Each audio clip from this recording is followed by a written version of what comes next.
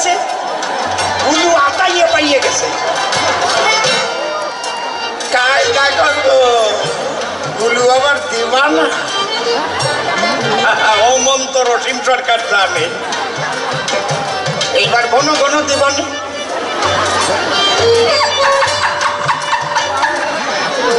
আমার না এইসব বাজে কথা ভালো লাগে না, আমার লজ্জা করে কেউ সত্যি কি মা আনন্দ পাচ্ছ তো নাকি? আবার তোমরা কি আবার উলু খুঁজতে মাথার তলায় ঢুকবা না? না ঢুকবে না।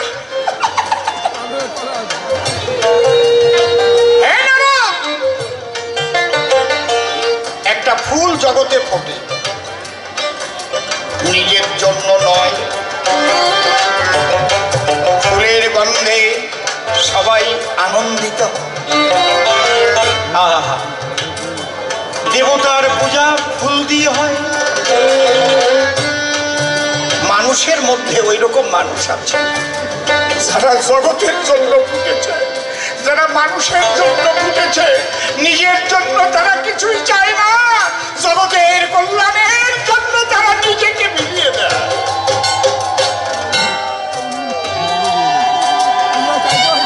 শুধু গেরুয়া বসন করলেই যে সেই রকম মানুষ তা না, মানুষের মধ্যে আছে যারা নিজের জন্য কিচ্ছু করতে চায় না, যারা চায় মানুষের কাজ করতে। সেই মানুষগুলোর চরণে আমি প্রণাম জানাই। আপনারা বেছে নেবেন সেই মানুষগুলো। আপনাদের কাছে আমার নিবেদন থাকে,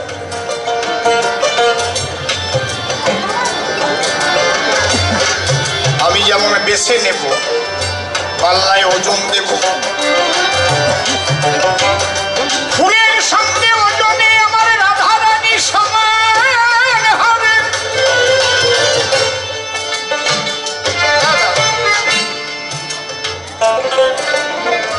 তাই প্রেমময়ী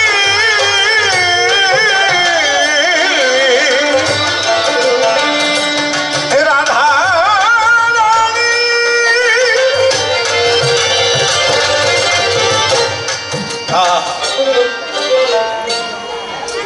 বাবা,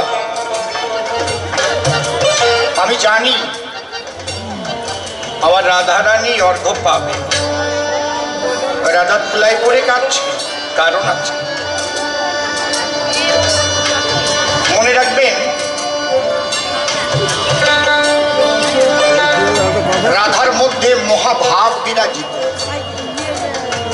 যারা এখানে বৈষ্ণব সমাজ রয়েছেন আপনারা জানেন, সচ্চিৎ আনন্দ কৃষ্ণের স্বরূপ, অতএব স্বরূপ শক্তির হয় তিন রূপ।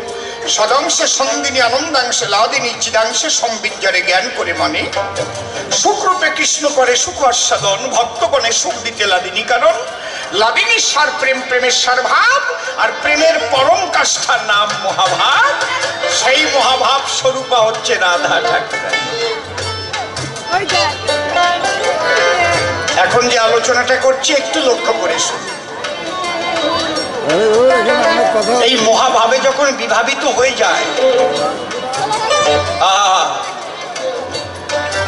তখন একমাত্র তাকে ধারণ করবার ক্ষমতা বশমাতার। সে কোনো পালঙ্ক চায় না, ধুলায় গড়ায়। দেখবেন কোন কীর্তন আসর কোথাও হলে, হরিনামের আসর হলে, ভাগবত আসর হলে, যখন রাধারানীর কৃপা দৃষ্টি পড়ে, তখন ভক্তদের চোখ দিয়ে জল ঝরে। তখন কি কেউ বলে একটা চেয়ার দেও আমারে? তখন ভক্তরা কোলাকুলি করে, ধুলায় গড়াগড়ি দিয়ে প্রেমানন্দ লাভ করে। হরি হরি বল, হরি বল। ঠিক বলেছি কি বেঠিক বলেছি? লক্ষ্য করে দেখো।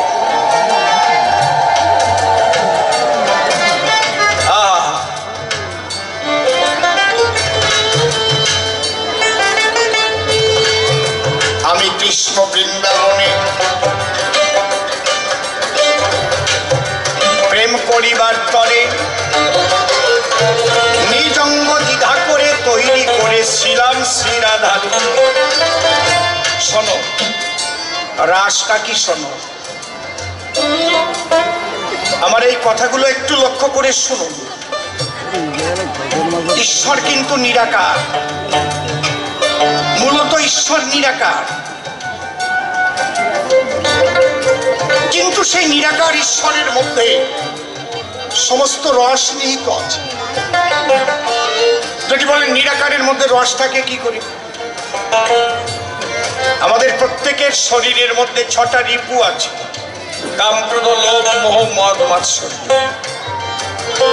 আমি যদি কোনো ডাক্তারবাবুকে বলি আমার শরীরটাকে অপারেশন করিয়ে আমার এই 6টা রিপুর একটা রিপু কেটে বের করে দেখান তো, ডাক্তারের বাপের সাধ্য আছে? দেখাতে পারবে? এই যে কাম বের করে দেখালাম, এই যে ক্রোধ বের করে দেখালাম, কিন্তু আছে নিরাকার অবস্থায়। কাম জাগলে তখন কি অনুভব হয় ওটা সবাই ঠিক পায়, ক্রোধ জাগলে কি হয় আপনারা ঠিক পান, কিন্তু নিরাকার। কি প্রবল শক্তি ধরে ক্রোধ, কি প্রবল শক্তি ধরে কাম! জ্ঞানী গুণী বুদ্ধিজীবীদের পতন ঘটিয়ে দেয়, মুনি ঋষির পতন ঘটিয়ে দেয়। কি বাবা ঠিক বলছি কি বেঠিক বলছি? কিন্তু খুঁজে কেটে খণ্ড খণ্ড করে কাম দেখাতে পারে। ঈশ্বরের মধ্যে অনন্ত রস। আপনারা ওঠাউঠি করেন কেন? এত ফসাফস। কবি গান খুব ধৈর্য ধরে শুনতে হয়, শুনলে পরে কবি গান বাড়ে, তাতে অনেক জ্ঞান। আর যাদের তাড়াতাড়ি তারা তাড়াতাড়ি উঠে যান।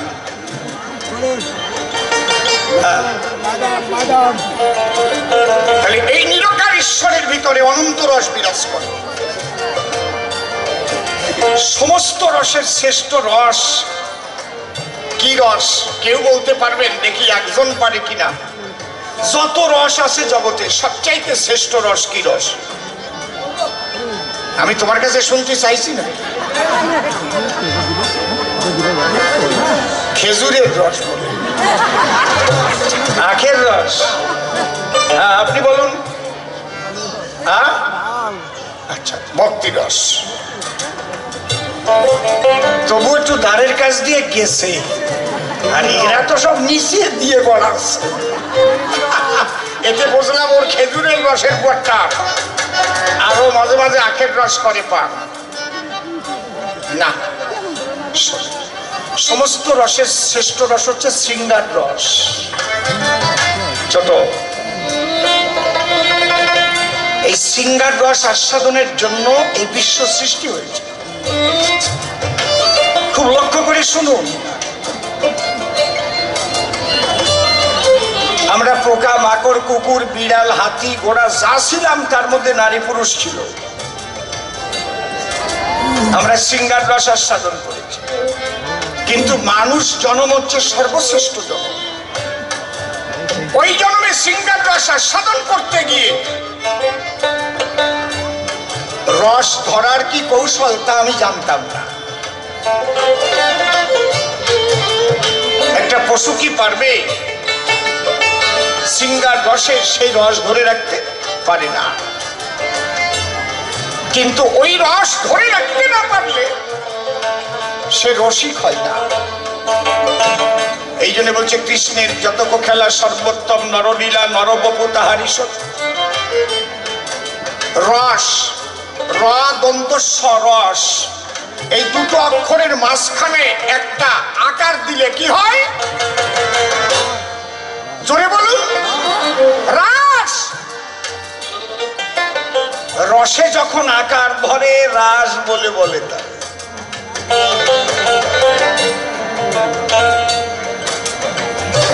আমরা সেই রস আস্বাদন করবার তরে মানব জন্ম, কিন্তু আমরা কি করছি? আমি আমার কথা বলছি, সবাই ভালো, পশুর চাইতে অধম হয়েছে। কুকুর বিড়াল হাতি ঘোড়া যা করে আমি সেই রকম হয়ে গেছি। আপনারা বলবেন আমরা সংসার করি, তাহলে সেই পিতৃধন যদি রক্ষা করি তাহলে তো সন্তান হবে না। সৃষ্টির জন্য বিন্দু পতন হলে তাতে ভজন নষ্ট হয় না কোনো কালে, কারণ ঈশ্বর সৃষ্টিকে ভালোবাসেন। সৃষ্টি 3 প্রকারে হয়। এ ভাই ভাজাওয়ালা, সামনে এসে বাদাইয়া না জ্বালা। আলোচনাগুলো করছি শুনে যান। সৃষ্টি তিন প্রকারের হয়, একটা ব্রহ্মতত্ত্বে হয়, একটা যোগ তত্ত্বে হয়, আর একটা ভগবান তত্ত্বে হয়।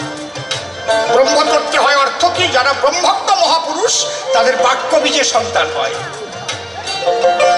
নারী পুরুষের মিলন দরকার হয়। কবি গান গাইতেন, সাধক কবি, প্রেমিক কবি, ভাবুক কবি পাগল বিজয় সরকার। উনি শুধু একজন কবি ছিলেন না, মহামানব ছিলেন, সিদ্ধ মহাত্মা ছিলেন, কিন্তু উনি বুঝতে দিতেন না, কখনো কোনো সাধুর পোশাক করতেন না। এই বনগাতে কাছে কাছে খবর দিচ্ছে, বনগাঁ থেকে ট্রেনটা ছেড়ে এসে গোবরডাঙ্গার দিকে প্রথম যে রেলগেট, ওই রেলগেটের পাশেই বাড়ি। ভদ্রলোক রেলে চাকরি করতেন, অ্যাকাউন্টসে ছিলেন, রেলের অফিসার। ওনার মার তখন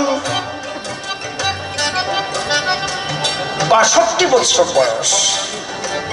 পাগল বিজয় সরকার গান গাইছে, প্রেমে মানুষ আকুল হয়ে গেছে।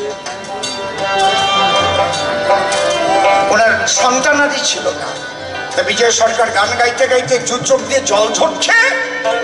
এই টাইমে উনি চোখ বন্ধ করে আছে, আর ওই বুড়ি গিয়ে পা জড়িয়ে ধরছে, বলছে বাবা আমার মা বলার কেউ নাই বাবা। পাগল বিজয় সরকার অকস্মাৎ মাথায় দিয়ে হাত বলল, আগামী বৎসর আমি এখানে গান গাইতে আসবো, তার আগেই যেন তোমার একটা পুত্র সন্তান হয়। সবাই তো চমকে উঠেছে, এ বুড়ি।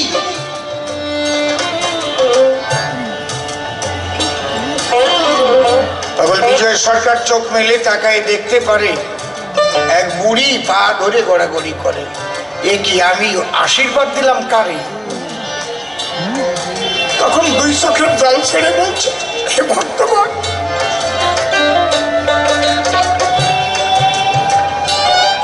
আমি আজ তারক রসরাজের ভূমিকায় কথা বলতেছিলাম, আমি তো আর বিজয় সরকার না। তারক সরকারকে যিনি হরিলীলামৃত লিখেছেন, সিদ্ধ মহাত্মা কবি রসরাজ। তারক সরকারের শিষ্য মনোহর সরকার, তার শিষ্য পাগল বিজয় সরকার, তার শিষ্য রসিকলাল সরকার, তার শিষ্য অসীম সরকার।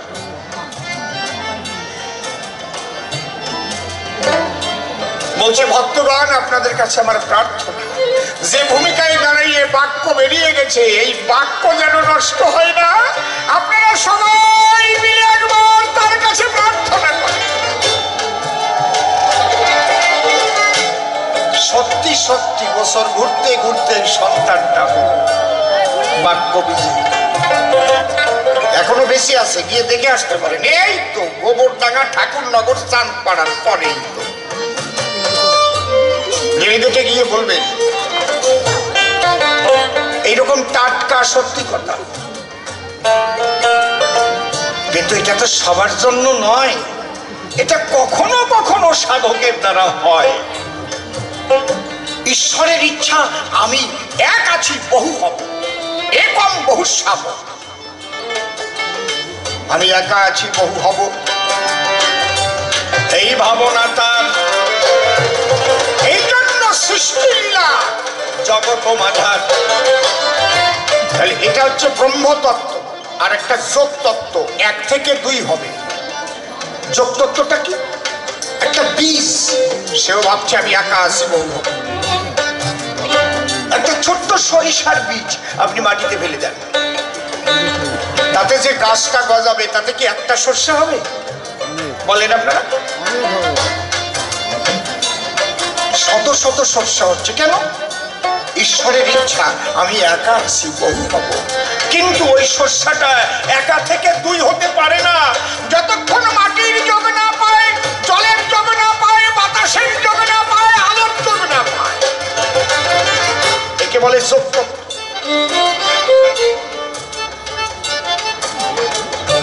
এই যোগের দ্বারাই 1 থেকে বহু হয়। আমি 10 বিঘে জমিতে ধান লাগালাম, 200 মণ ধান পেলাম, সব খেয়ে ফেলবো না, কিছুটা বীজ রেখে দেব। ওই এক একটা ধান থেকে যে গাছ হবে, তাতে আবার 200 মণ ধান হয়ে যাবে। একে বলে যোগ তত্ত্ব। ভগবান তত্ত্ব কি? ভগ আর বান, নারী পুরুষের মিলন, এটা ঈশ্বরেরই দান। এখানে ঈশ্বর অসন্তুষ্ট হন না, সৎভাবে।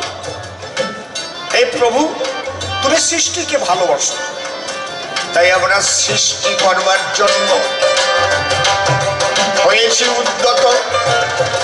তুমি সৎ আত্মা পাঠিয়ে দিও কৃষ্ণ মনমত, আমাদের মধ্যে দিয়ে এমন সন্তান যেন জগতে জন্ম লয়, যার দ্বারা সারা বিশ্বের কল্যাণকর হয়।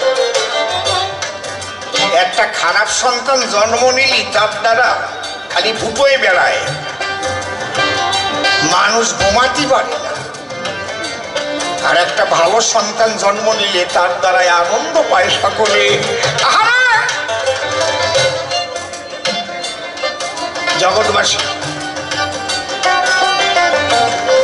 তার দ্বারায় জগতের কল্যাণ।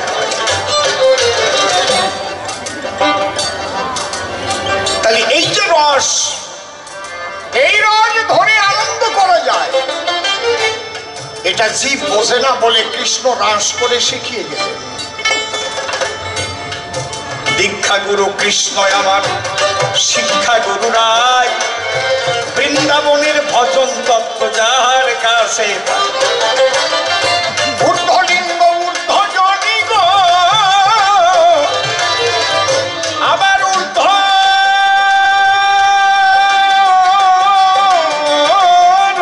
হয়। ঊর্ধ্ব না হইলে জীবে যাবে জমালয়। বেশিরভাগ মানুষ কামনার বশীভূত হই, নারী পুরুষ একত্রিত হই, তিলে তিলে সোনার দেহটাকে নষ্ট করে ফেলে। কমলা লেবুর মতো চেহারা বেগুন পোড়ার মতো হয়ে যায়। রস আস্বাদন আর করা যায়, লাউয়ের বয়সের মতো হয়ে যায়। তাহলে সেই তত্ত্বটা কি তত্ত্ব? এই তত্ত্ব জানে কারা? রসিক যারা। এই জন্য বলছে দীক্ষা গুরু কৃষ্ণ আমার, শিক্ষা গুরু রায়, বৃন্দাবনের ভজন তত্ত্ব যাহার কাছে পায়। ঊর্ধ্বলিঙ্গ ঊর্ধ্বজনে ঊর্ধ্বরতি হয়। ও বাবা, এই যে হ্যাসাক লাইট তো আপনারা দেখেছেন নাকি? দেখছেন তো, এখন তো ফক ফক করে আলো জ্বলে। আর আগে কোনো গান বাজনা হলে যাত্রা গানে হ্যাসাক ঝুলোই দিত, তার মধ্যে দিয়ে কোথায় সেনাপতি, আরে এদিকে লাইট জ্বলতি থাকতো। আর এখন চারিদিকে ফকাস ফকাস ফকাস ফকাস। আচ্ছা, লাইটের তেল থাকে কি উপরে না তলে? হ্যাসাক লাইটের তেল উপরে থাকে না তলায় থাকে? বলে তলে। কোন জায়গায় জ্বলে?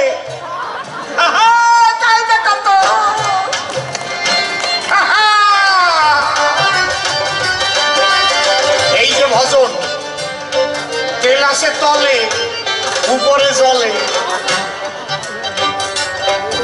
জ্বলে কিভাবে? হাওয়া দিলে। তেল ঠেলে যখন উঠে যায়, দেশলার কাঠি ঠুকে দিলে আলোকিত হয়। রাজীব বাবু কোথায় গিয়েছিলেন আপনি এতক্ষণ? কখন এসে গুরুজি এখানে দেবেন দর্শন? গুরুজি আসলে পরে আবার আমার গানের শেষে আমিও যাব তখন গুরুজির ওই দেশে।